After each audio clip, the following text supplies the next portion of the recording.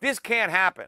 This future is impossible. There's no way we could get away with this. So something has to happen between now and then to prevent this from happening.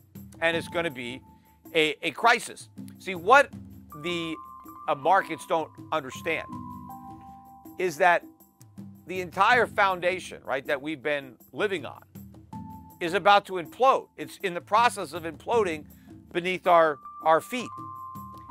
Nothing works with normal interest rates, let alone high interest rates. You can't run these massive deficits with normal interest rates. In fact, even Janet Yellen, remember when she was asked if she's worried about the debt, she said, no, I'm not, because the interest rates are low. So who cares about the debt? All I care about is the interest payments. Well, look at the interest payments. Look what's happening. Why does she still not care about it?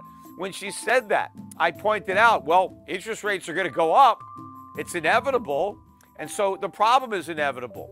But the government doesn't work with normal interest rates. The stock market doesn't work. All the companies are levered up too much. The real estate market doesn't work with normal interest rates.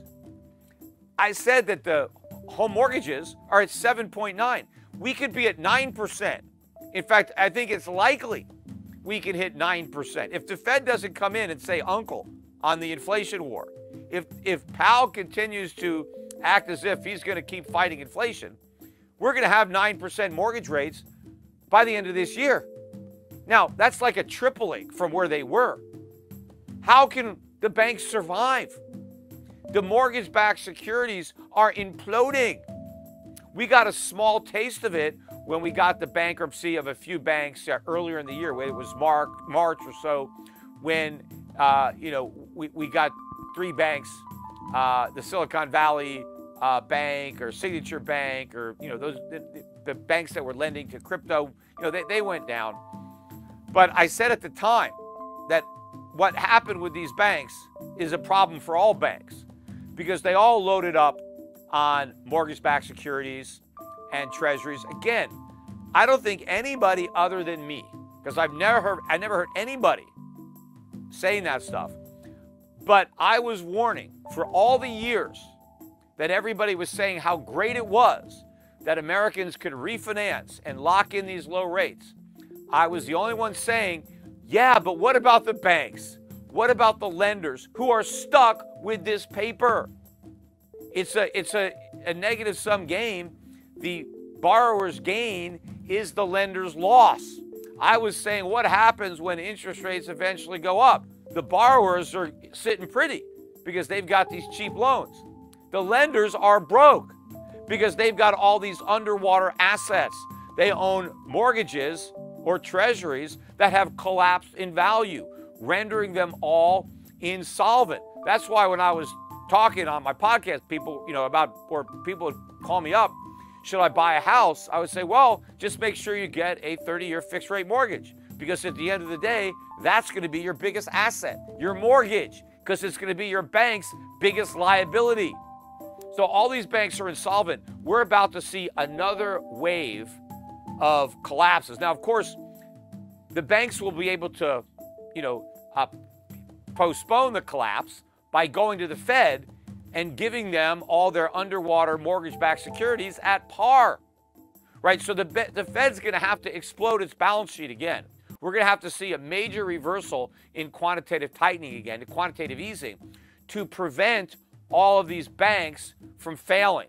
But again, when the banks take this bad collateral to the Fed and get par for it, even though it may only be worth 50 or 60 cents on the dollar,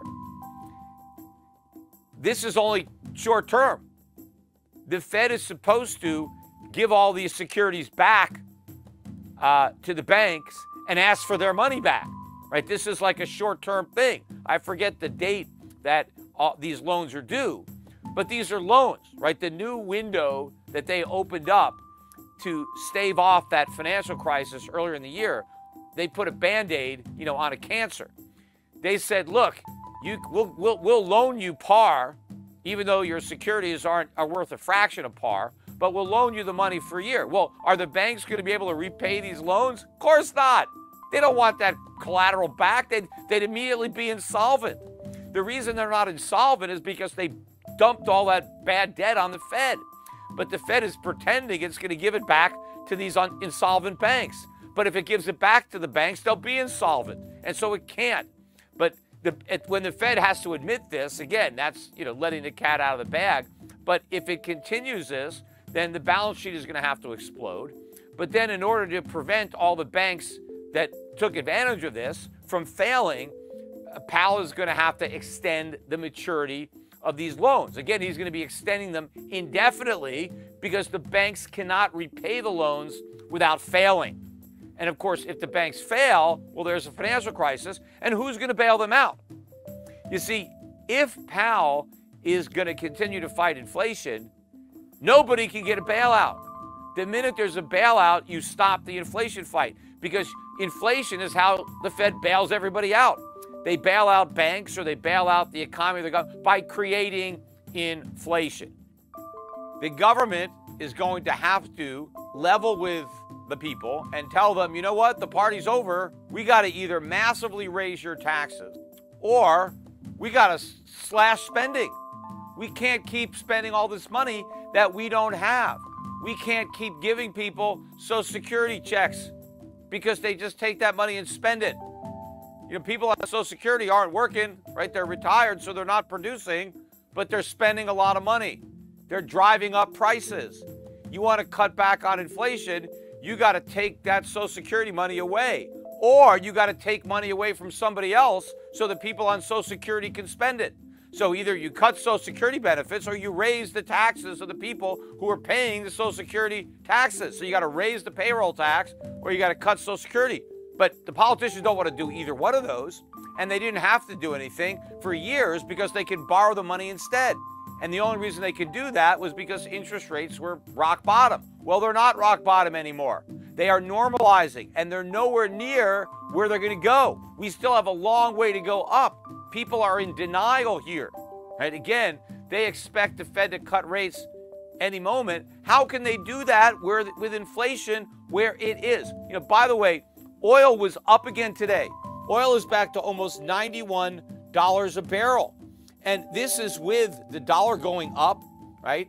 Oil is still going up. And stocks, the Dow is down 400 points today. NASDAQ an even bigger drop, down about 1.5%. And oil still went up. Imagine what's going to happen to oil if we get a bounce in the stock market. If the dollar falls, oil's going to just go straight up. We're going to go through 100. Oil prices are not going to stop going up because inflation has driven them up. Meanwhile, we can't sell any more oil from the Strategic Petroleum Reserve. In fact, they need to buy oil to refill the reserve.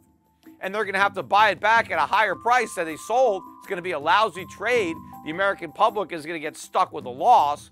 Now, maybe they won't even buy it back for a while. They'll just watch the price go up before they have to try to buy some of that oil back.